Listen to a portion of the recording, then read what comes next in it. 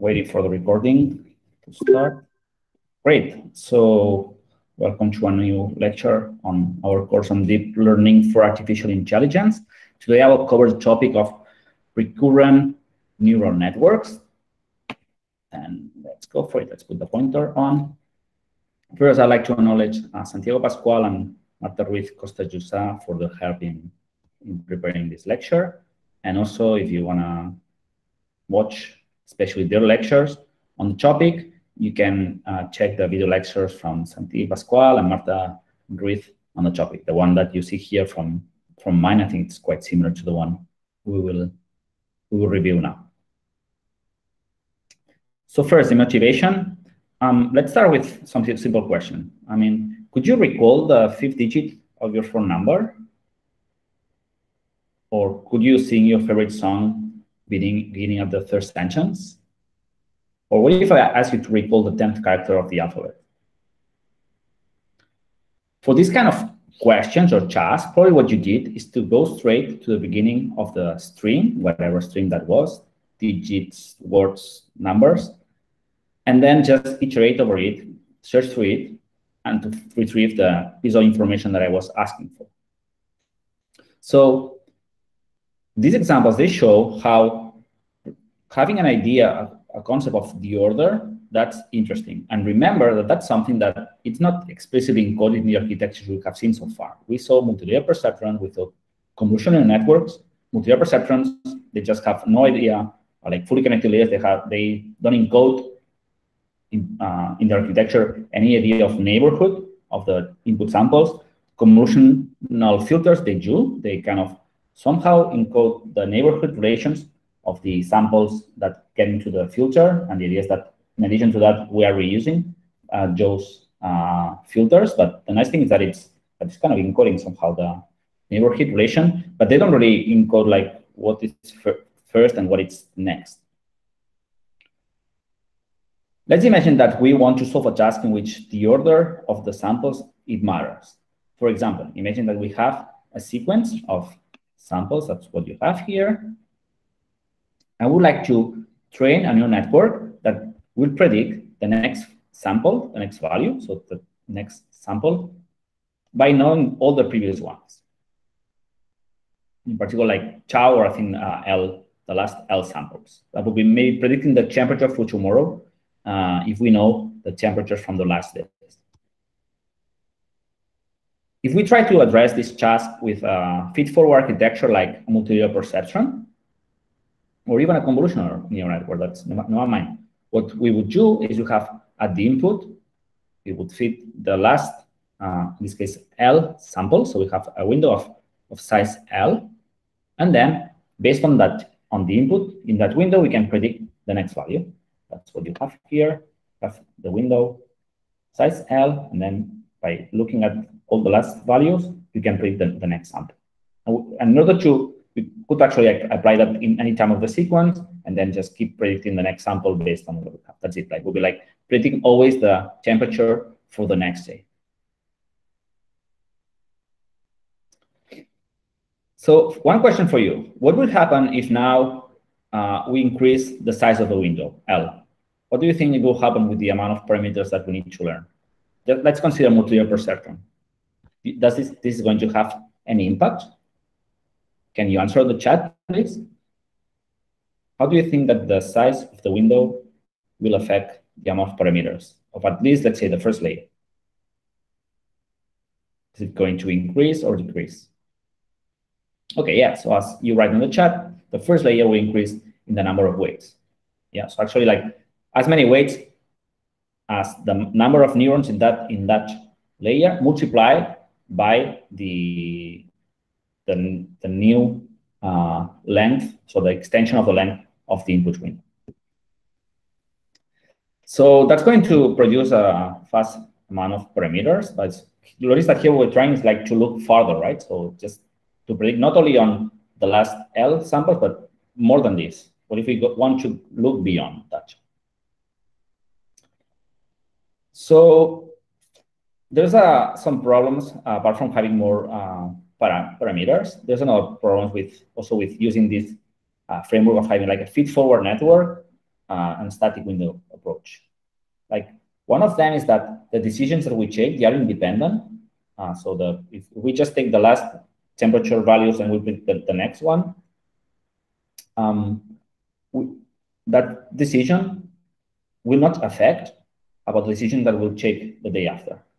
But what if we would like to have some coherence on the outputs that we are generating, right? And also, if we are doing that and we don't have enough samples to fit the input layer, okay, we need to put some padding there, which may be a bit worrying. It means that L is really large, and the padding needs to be very, very, very large. So very, yeah, of high dimension. Maybe we're going to fit like so many zeros inside, right? It's not like normally when we were thinking about convolutional neural networks, and now that you use paddings there, but the padding was just at the borders, so most of the filter was kind of inside. That was the idea, and it was something very local. Now, if the size of the window was large, this will be quite a big problem. If we, for example, if we don't have enough samples, but if we only have like a few of the samples. So in order to address kind of limitations that trying to address the processing of temporal sequences or sequences in general with feed-forward neural networks, that's the motivation of dealing with recurrent neural layers or networks, which kind of naturally address these limitations. Let's see how they do it. So now what we're going to do is we're going to generate a new set of weights, a new set of connections that connect each neuron in a layer with itself, but in the previous time step. So let's see how to think about that. Now what we're going to have is at the input, not only one input sample. Now we're going to have like a sequence of input samples. So this means that if the input sample here is dimension 3, we're going to have now it's a sequence of input samples of dimension 3. And in that case, this arrow that you see here, this connection that you can see, that's describing the recurrency, the temporal recurrency. What it means is that, again, each of these neurons is not only connected to the previous layer, but this neuron is also connected to the state of itself and the rest of the neurons of the layer in the previous time step. Let's look at the formulation. Now, what we're going to say is that the hidden state, it does not only depend from the input. This is what you already saw. But now there's an extra set of parameters, set of weights, U, that depend on the hidden state at the previous time step T-1, compared to the current time step that we are processing. So this new term over here, that's what it describes the recurrency. The rest of the formula is just the same as any other feed-forward fully connected layer you saw. You also have a bias terms. You also have a nonlinearity. That would be this F. And that's the idea of recurrency. Okay, you can think about that. The fact of having access to the hidden state in the previous time step is as somehow a way of having a volatile memory. When you have recurrent layers, you can combine them with other layers which are not recurrent or yes. Okay, that never mind. That's just something that is specific typically from all the neurons in the same layer. Yeah, so that's the basic idea of temporal recurrency. We can think about that we are having, as I mentioned earlier, it's to have some kind of memory, right? We kind of remember what the hidden layer saw in the previous time step. If you look at in terms of parameters, in terms of number of parameters, of course, like having this additional temporal connection increases the amount of parameters. If we consider, again, fully connected layer in which we add the recurrency, previously what we had is like for the bottom-up layer, we have these weights W that would The amount of parameters will be like the amount of inputs multiplied the amount of units or neurons plus the bias. And now, by adding the recurrency, we are increasing the amount of parameters because all these self-connections, each of these neurons connected to itself, it increases the amount of parameters in n units multiplied by n units. So the number of neurons by the number of neurons. We are connecting each neuron with all the rest of the neurons from the same layer, but in the previous time step. So having recurrency, this kind of volatile memory, it comes with the cost because we need to estimate also these parameters. Let's look at this scheme about showing how vanilla recurrent neural network works. So vanilla means like the most basic approach for a recurrent neural network. What we would do is imagine that we have an input of dimensionality 3, and we have a hidden layer of size 2. And we want to express, like understand what's going on when we add these connections. In this case, one way to understand it is like now we have this set of weights of the layer. Some of them, the ones that are connected to the green input, they will correspond to W, while the weights that are connected to the previous time step, they will correspond to the matrix Z. So that corresponds to the temporal recurrence. So here, what I'm doing is I'm just putting all together the input state, the input values at time step T, and the hidden state at the previous time step. So maybe these weights, it's easier to understand how the layer is actually implemented in practice. So this will be these G's. If you look at the legend on the right, they correspond. It's written corresponds to the tangent. Yeah, here. T is a weighted sum of the inputs from the previous layer and activated with the tangent hyperbolic function. So in a vanilla RNN, we can consider that we have a tangent hyperbolic output. Let's say that has like output between 1 and -1 in this case. And what we would have is like the hidden state now, that's the output of these tangent hyperbolic activations that moves into the hidden state for the current time steps. Yeah, so now I'm going from left to right to mimic this recurrency. Okay. Yeah, in addition, if there was another layer on top, we would have this on top as well. But now in this scheme, I'm also focusing on the temporal dimension, but we could have like layers added on top. Let's now look at this scheme with an animation so that you understand how it works. So we concatenate, we compute the tangent hyperbolic, and then we have the output. Yeah. Any question about this vanilla RNN? Okay, I'll start that there is no question. Let's move forward. Then, of course, as in any neural network, what we want to do with these models is to estimate the parameters that will help us into solving the task. If the task is to predict the temperature for tomorrow, okay, that's going to be our task. We will collect a data set of temperatures. We will, based on the previous temperatures, now we can predict the next one. The nice thing with recurrent neural networks is that now we don't need to specify any size of the input window. We just can train with all the samples that we have, and also do the inference. They can remember anything. We don't need a fixed size window of the input. Okay, we have a question. Great. It says, the values that are used are after the activation function or before? Okay, when you say the values that are used, I'm not sure what you mean. I would say it's after, so that's the output of the tangent hyperbolic. That's what goes here. Yeah, so because maybe I should show the formula again.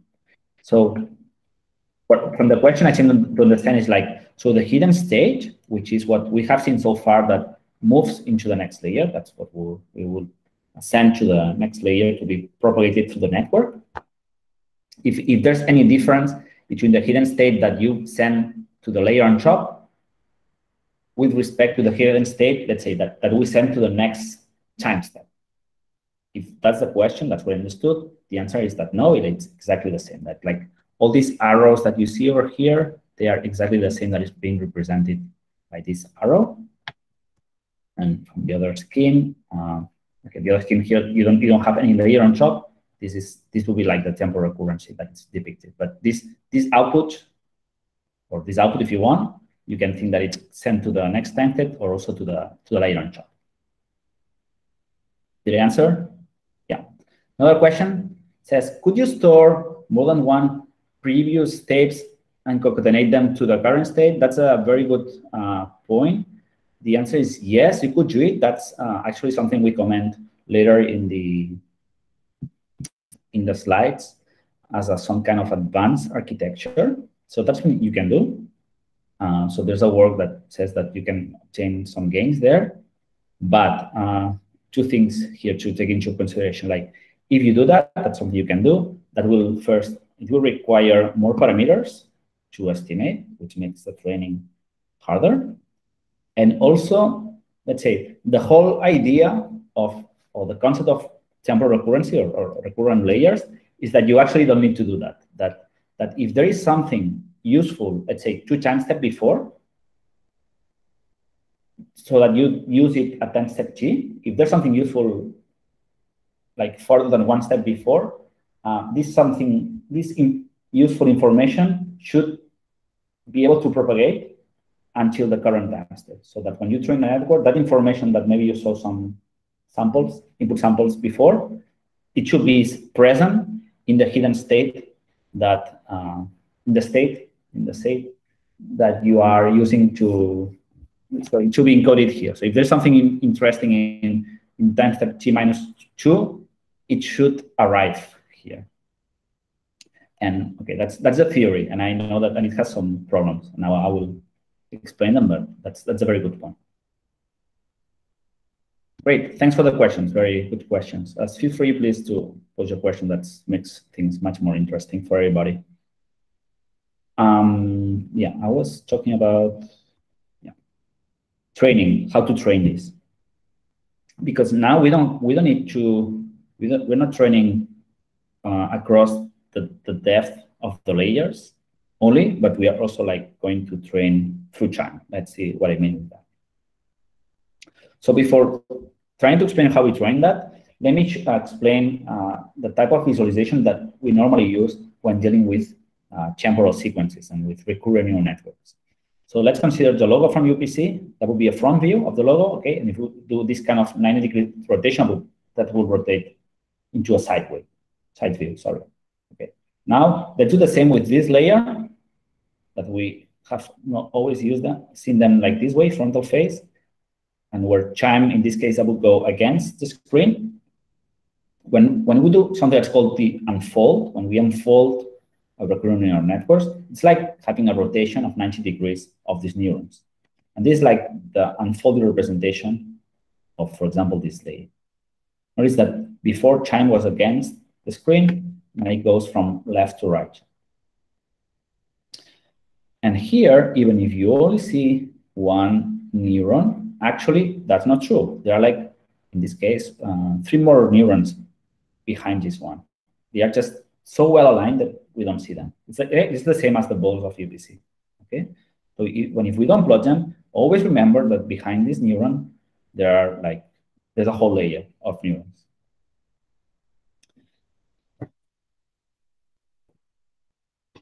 Okay, so now I'm going to use this side view for the next slides.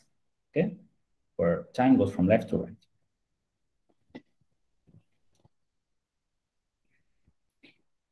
So let's think about the forward pass of a recurrent neural network. In a forward pass, if we look at the unfold version of the recurrent neural network, what we have now is input data, x at t-1, at t+1, and the outputs. So now you have input data that's being fed here, that it affects, let's say, the output. If there was if this was already the output layer, That would be the outputs. We could have like as many, we could have more layers here on top, okay? Just to make it easy, we have one hidden layer, one output layer, in this example. So now this input value, it affects, of course, y at t-1, but it also has the potential to affect the outputs over here and over here. Yeah, because it can propagate to the temporal recurrence. It would propagate this information, would propagate through the hidden state of this layer that is connected to the next time step with a set of weights u. The sets of weights, they are kind of fixed. That's something that we learn. Okay, so we have, this will be like the weights on the first layer, the weights on the output layer, and the weights u for the recurrent layer. So now notice that as we have also the temporal output, we have like the depth in layers, but also the temporal depth.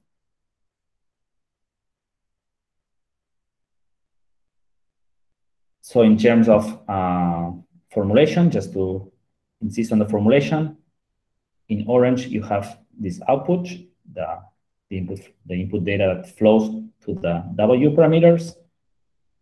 In red, the matrix U connects in chain, and yeah, that would be it, right? That's the parameters. Okay, what about if instead of doing the forward pass, we focus on the backward pass? So that's this backward pass that we do from the gradients. It's kind of the same thing, but now we go from the output to the input, right? Remember the gradients? When we saw so far, we're computing the gradients of the loss function with respect to the parameters of the model.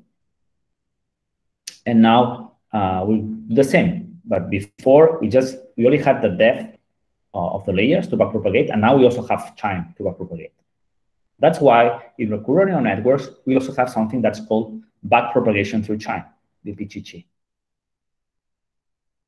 In this case, the training method must take into account the different time steps. So let's look at this example, right? Now, again, we have these four input samples, okay? And in this case, we are computing the errors at each time step. This will be like error or loss function. It's the same. So this will be like the loss function of the prediction of our network at this time step, at this other time step, this other time step. Let's take back the example of the temperature. Remember that we are trying to predict the temperatures, okay, for the next day. So this, imagine that the output were the temperature for the next day, and then we put that at the input, like, let's see, the temperature from today, and we want always to have at the output the temperature for tomorrow. Okay, then in that case, as we have a training data set, we know the actual temperature for tomorrow. So we have a data set of temperatures. We would say, like, we know the data, if we given the temperature for the input temperature for day 0, okay, we predict the temperature for that day 0, and we compute the error, and we could do that for all the time steps. In all cases, we could, for example, compute the partial derivative of the error with respect to the weights of the layer. In this case, it will be the partial derivative of these parameters of the hidden layer with respect to the previous time step, and so on. So the gradients, they will still backpropagate, but now not only in this direction, but also across time. So what it's telling us is that now, when we compute the gradients, we'll need to add all the gradients of all the errors in which our sample was considered. There is something here to take into account, which is practical, which is that in practice, even if, let's say, the theory would allow to GIL to train with sequences of any length, in practice, because this is going to be quite demanding in terms of memory, because we need to backpropagate through time in addition to the layers. In practice, what we're going to do is to train with sequences of limited length. And that's going to be a parameter that will fit into our networks when training them. When you will do a lab on recurrent neural networks, and you'll see that the sequence at training time, training batch, it will have a fixed size. So for example, in Keras, it's one of these deep learning frameworks that exist. There is a parameter called sequence length that you need to fit when training. And you'll see that in PyTorch there's something similar. Okay, so it's not true that when you train, if we have very long sequences, you will be using a very, very long backpropagation through time. In practice, you will see that in order to make it feasible to train, you will need to take pieces of sequences. But that's something that it's a computational limitation. It's not from the concept. The concept, in theory, should be able to compute, to backpropagate gradients across all the sequence.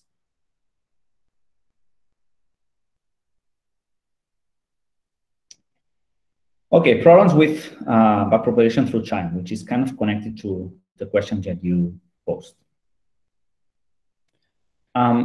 So first, actually, I think that's more related to the forward pass, which is like in the forward pass. Remember that what you have is the input value. So here it backpropagates. Earlier I was asking, like, when you have this input value, that's going to affect the output here and the output here and the output like in any other output. But this input value at each time step, it needs to go through this layer with whatever weights, and in addition to the nonlinearities. So actually, the input value that you have here, like step after a few steps, it has maybe kind of vanished, or it kind of has been kind of forgotten. Because it has been kind of modified, right? So earlier when you were asking, like, could we use the previous steps from even earlier?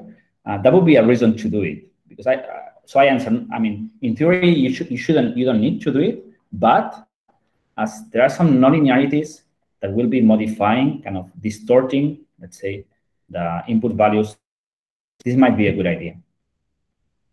So this problem, it's called the problem of long-term memory, that in recurrent neural networks, it kind of vanishes quickly because these recursive operations with nonlinearities. You have especially these nonlinearities, in addition, the weights that are kind of transforming the data. Okay, so when you are looking at the output at time step G, and this time step G, it may depend from, of course, the input at this time step, but also for the output from the hidden state, that would be this part, that would depend from a few amount of previous time steps, let's say until T capital T.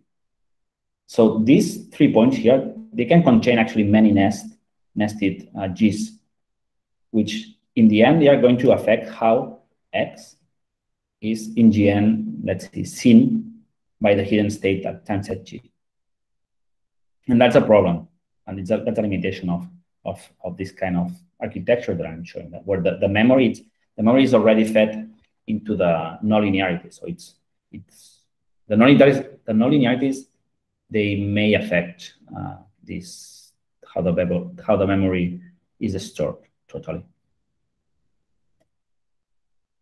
In addition, if we look at the back propagation part, and when we are back propagating gradients, this is kind of having like a layer which is much deeper than the regular ones. And this may produce things like if the gradients, they become larger than 1, they can kind of grow and keep growing, because there's this multiplicative factor of the gradients with the derivative, okay, of the function. It could happen that the gradients may explode, and then the training doesn't converge.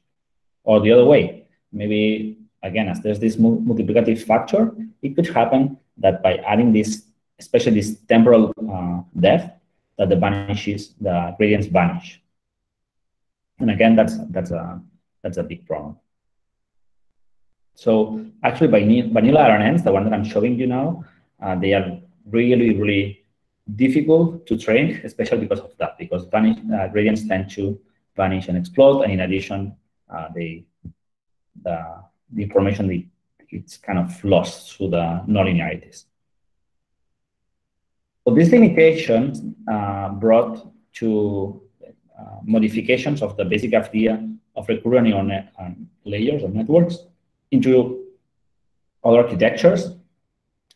And two of them are especially popular. They're called LSTM or GRU. These architectures, they are called gated architectures because you see that they introduce some neurons which are called gates, and that kind of control that the gradients don't explode, vanish, and the memory it's better preserved. Let's see how it looks like. So let's focus first on the LSTM, long short-term memory. That has been a work that was published in 1997, so it has been quite a long time, like as in many other algorithms that are being used in deep learning. It was proposed by the team of Hugo Smith-Huger, one of the contributors on deep learning, and actually, like, he has this post in which he kind of provides an overview of the contributions that he and his colleagues or people that he considers that were pioneers proposed. Okay, and sometimes there are some discussions about the originality of some of the contributions of deep learning. He has like this blog post in which he shows his views. I invite you to take a look at them. So he's a well-known figure in deep learning. This 4 years ago in Barcelona, there was this conference, NeurIPS, and the room was really full, packed. A lot of people couldn't get in. There were safety guards at the door, not letting people in. And in that time, he kind of presented, or not presented because it had been running for 20 years already then, or 15 years then, I think. I don't know. For a long time ago, long short-term memories have been there. And now he was saying, hey, we have proposed this model for quite a long time. And now, so he proposed it with his, at that time, PhD student Sepp Hochreiter. He's saying, and nowadays, it's being used by all the companies to process sequences. So especially to deal with speech or language, which are very natural forms of sequences. And at that time, 2016, they were mostly processed with these architectures. So let's look at the architecture of LSTM using the same color codes and schemes that we used earlier. As you see now, the first thing you should notice that there are, it's more complex than the architecture that we saw earlier. So that's the first thing to observe, but there are some points in common. First point in common, we have the input over here, we have the previous hidden state over here, and we have the next state hidden state over here. Also, there's one piece that it's the same, which is this one.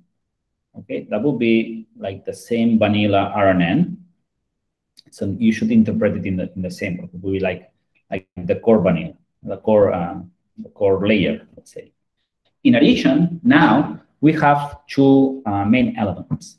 First element is what's called the cell state. Somehow what we are trying to do is to keep the memory that we want to keep safe, separate from the hidden state that it's deciding what's being propagated for the next time step. So this cell step, that's it. You think about its memory, and it's modified in two ways. So first, there's this first point in which this is modified, and it's connected to what's called the forget gate. So these gates, notice that now there's an S at the output instead of the tangent hyperbolic. Okay, this S refers to sigmoid. It's written down here, okay, very small, but it's a sigmoid. So remember, a sigmoid are these gates whose outputs go from 0 to 1. So what's telling us here is that we're going to look at the input in green and the previous hidden state in red. We are going to train parameters of a fully connected layer with the sigmoid activation, and that each of these values, in this case, we're considering a cell state of dimension 2. In practice, they are going to be much larger, but just to make it easy, we put dimension 2. And we're going to multiply these two values by the contents of the cell state. The idea is that this forget gate, it should tell if the cell state should be deleted or not, how much it should be kept or not. So if it was a 0, let's say, that would multiply by 0 the contents, it would totally delete what comes from the previous timestamp in the memory. If it was a 1, it would totally move forward. So actually, earlier when you were asking, like, how could we connect something to the previous state? So this way, notice that we are providing a path by which the state, the memory, can propagate forward, can move forward without any nonlinearity. Okay, so we are kind of solving the problem that the hidden state, that the memory must pass through. So this problem that I was noticing earlier here, that the cell state must go through the weights and the nonlinearities. We are providing a path that allows a memory to flow with no modification. So if this was a 1, if those outputs were 1, and okay, there's something else here. There's this other part, addition, in which what we are doing is we are modifying the cell state also by addition, but with something that comes from the gate that can be like the core, the vanilla of the vanilla RNN. So that would be like whatever information we are trying to learn, okay, the output from the tangent hyperbolic. But this output, again, is multiplied by another gate. This gate, that's called the input gate. So actually the gate is this one. And it's controlling how much of the current input of the current input in the sense of the output of the layer, the actual layer, based on the input data. So how much of the current sample it's kept, it's saved into the cell state. So again, let's put the extreme cases. If this was a 0 and this was a 1, the cell state would totally be replaced by the contents of this of the regular input gate. I mean, the gate is so for the regular input layer, let's say, because the gate is this part. When we multiply, that's a gate. Yeah. So by doing that, I mean, in the extreme case in which said this is 1 and this is zeros, the cell state in that case that would move with no distortion to the next timestamp. So there is a method, there's a path by which the memory could be totally safe, let's say. Yeah. Also, we're still missing one more. So we have the cell state, and then what we need is to have some output for the next hidden state that moves into this side.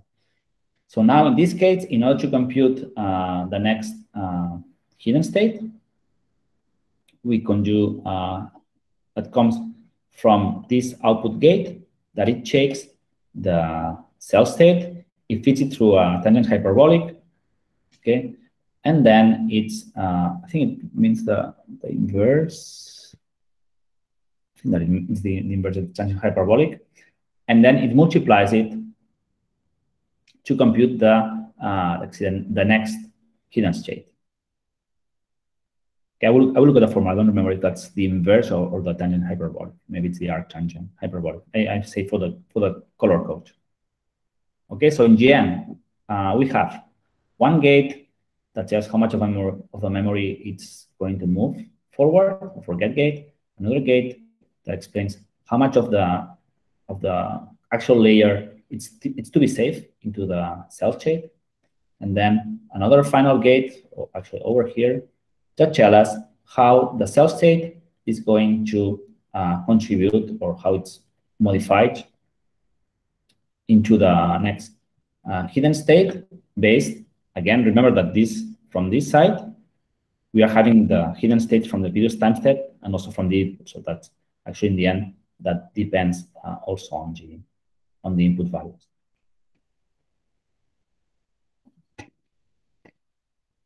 Here you have the animation of the layer.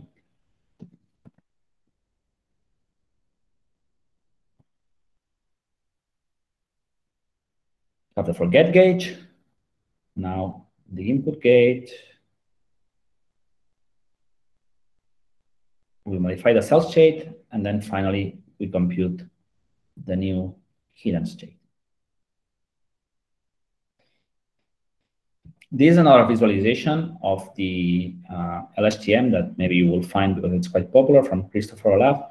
In this case, what I want to emphasize is that all this process that we saw with the sigmoid gates, that are hyperbolic and the other sigmoid gates, it's executed at each time step. Remember that now time goes from left to right.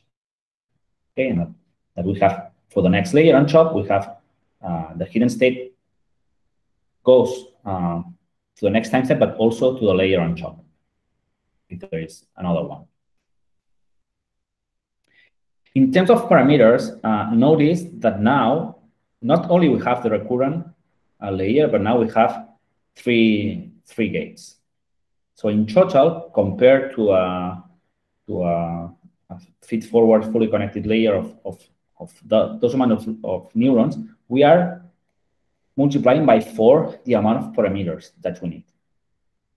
Okay, this LSTM or the next one, GRU implementations that I show, these are like the practical implementations of the concept of recurrent neural networks, because by introducing these gates, that's what stabilizes the training, and then it's possible to train recurrent neural networks with this trick. Without these gates, it's very unstable. It's very hard to train them.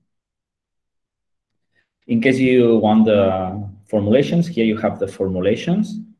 Okay, I think now we can look at the tangent hyperbolic. Okay, no, it's not an inverse. I was wondering earlier. It's always the tangent hyperbolic for the output gate, which is this one. Here you have another representation. What we saw earlier, so we start from the input. That's what the input gate. That's the update of the cell state. This is the forget gate. This is the update of the cell state combining the input gate and the forget gate. And this is the output gate. With that, you combine, and then you multiply by the tangent hyperbolic of the cell state. So in the end, that's tangent hyperbolic. Okay, so that would be for the LSTM. Then there's another architecture which is quite similar to LSTM, but has a few less parameters. That's called GRU. It kind of follows a similar approach strategy. Just that I just want you to remember now that it has one gauge less, so it has a few less parameters to train. So maybe that's a good option if you want to play with it. Here you have the scheme. I will not go through this in detail, but it's kind of, it's a similar spirit, maybe a bit more complicated to understand, but you can take a look at the paper if you are interested. Then some ideas that I want you to just to conclude this lecture to be aware. First of all, the stacked RNNs, as I mentioned earlier, nothing prevents you from having one layer of recurrent neural networks on top of another one. You can have depth in terms of layers as well as depth in time. That's something we can always do. Okay. Of course, always remember that recurrent neural networks they require more parameters, and that's going to be demanding in terms of memory and later to estimate gradients. Also, there's a scheme which is very popular, which are called bidirectional RNNs or BRNN, in which instead of just fitting the sequence in let's say in the increasing order of indexes, so from left to right, that would be the forward layer. If we have a training time or even an inference time like the whole sequence already, so it's not that we are processing anything live, but it's something like data that we have recorded. We can also like fit, try to solve the problem by looking at the samples in the opposite direction. Yeah, so we can predict, let's say we could predict I don't know if that's very useful, but we could predict the temperature from yesterday based on the future temperatures. I'm not sure that's very useful as a study case, but that's what it's telling you here. Okay, so we can have like this layer. That's what I've been talking about all the time, going from T-1, T, and T+1. But also we could have another layer that takes the opposite direction. And maybe just to have the output predictions, you want to combine the hidden states. Yeah, for example, you imagine that you want to predict if there's an activity, you're doing computer vision and you want to predict if there's a person jumping. Maybe it's as easy or difficult to predict if the person is jumping if you move forward into the video or if you move backward. Okay? And maybe like combining both directions, that's going to help, especially to find the boundaries in which the person starts jumping and end jumping. Just to conclude some advanced architectures.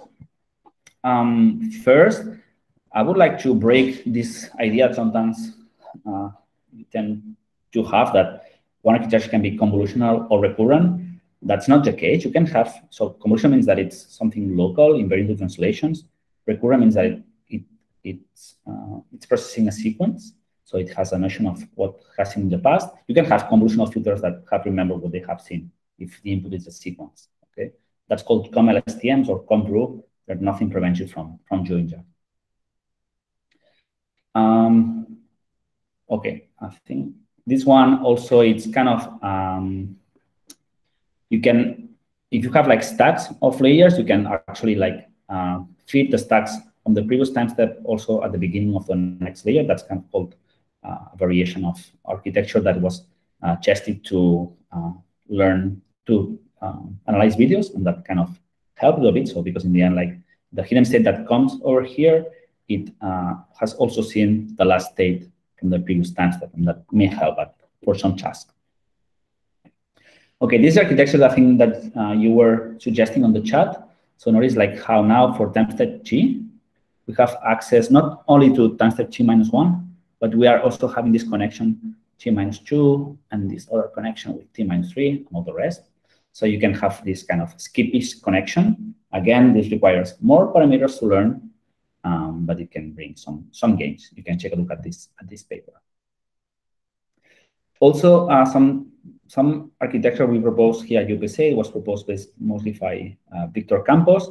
We have some architecture called skip RNN, in which what it learns is to skip input samples. So imagine that we have an input sample, we read it, we have a state, so we have the state for this input sample, and now the neural network can decide that in order to solve whatever task, it doesn't need to read the next sample. So in practice, what we do is we copy the state. If the network decides to skip the next sample, we just copy the state. We don't read the next sample. And then we can have an output that will depend from the same state, so the output will be the same one. But we are not reading this sample, and that's very important in terms of efficiency, because sometimes reading samples, that takes a lot of computational time. Then maybe in this example, the neural network will decide that he would like to skip one sample, so it skips reading this sample, and then for the next time, decides to read this one. So it's important that the network decides which samples to skip based on the data. For example, look at these examples.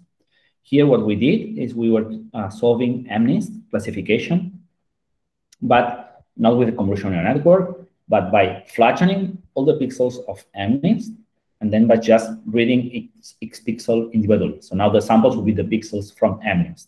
Okay, this is a case for research, not that this is the best way to solve MNIST. You know that this is much better with convolutional networks. But here, what we want to solve is if we can classify, if we can know which is the digit that we want to classify without looking at all the pixels. So you can see like the evolution of the training of our network. And if you look at the end of our training, you can notice like how the skip-RNN, our model, learns to not watch the first pixels, especially focus on the central part, and then probably at the end, there's nothing much more to see. And also that the pattern of the pixels that it reads, it really depends on the content. So it's taking the decisions dynamically. And this allows like saving a lot of computation, because for each of these blue pixels that you see, that means that the pixel was not read, we are saving the computation. Maybe in this case of reading pixels, computation is not that important, but imagine that what you're trying to do is to analyze a video sequence, and you want to analyze a video sequence with first you extract features with a convolutional neural networks. That's a very common approach, and later you feed that into a recurrent neural network just to be able to capture the sequence. So every time you feed a frame into a convolutional network, there's a lot of computation. if we can skip extracting these features, that's a lot of computation we can save. For example, here you see some video clips that we generated in which the activity, the task was activity detection. So say which activity is going on here. And in green, you see it's marked the frames that were seen. So the frames that were actually analyzed for the network. So we can save a lot of computation time. Just to finish, I give you like some ideas of applications in which recurrent neural networks have been widely used. So first, I will introduce this idea of encoder and decoder applications, in which, let's say, if we can encode images or text or speech or audio into some learner representation, and then decode also from a learner representation, image, text, audio, speech, there are a huge amount of new possibilities that we can have, and that has been much easier to do thanks to deep learning. So now I'll focus about this kind of schemes, especially exploiting recurrent neural networks. So one of the first application of recurrent neural networks was into first encoding sequences of words or language. Imagine that we have a sequence of words. Each of the words is encoded with a one-hot encoding vector. That's what there's only one black, sometimes cell that corresponds to the word. Of course, if there was language, it would be much longer. But let's say it's a one-hot encoding. We learn some word embeddings with a language model. So that's a small dimensional representation that can be learned with some self-supervised tasks. Maybe I'll talk about it later. But there are ways just to have like some compact representation for each word. And now the important thing here is like this compact representation for each word, you feed it as input to a recurrent neural network. And now we have chime from left to the right. And we check, so we feed the whole sequence. Economic growth has slowed down in recent years. So we feed that into a recurrent neural network, and we check the final state of the recurrent neural network as the representation for the whole sentence. So we can think that the whole sentence is encoded into this representation. Remember, I will insist again that even if you see a single circle here, they are like, so that's a dimension, that's a vector that goes against the screen. So it might be as long as 300, 500 dimensions, which would be like the dimension of this word embedding. Okay, so you can think about of this representation. It's kind of okay, not necessarily this length. So just imagine that the hidden state of the recurrent network, there are like many neurons behind each of these circles that you see. So we have one vector that encodes the whole sentence. What can we do now? What we could do is, for example, train a neural network so that this representation later can be decoded into another language. For example, la croissance économique s'est ralentie ces dernières années. So in this case, what we are doing, we are decoding this representation into another language. And again, we are using at this stage, that's the important one for today's lecture, this is a recurrent neural network. You feed the representation, it predicts a word, la. We feed the prediction that it obtained as an input for the recurrent neural network. So we have the state, we have the input for the recurrent neural network. So now it can predict a next word, it will be like croissants.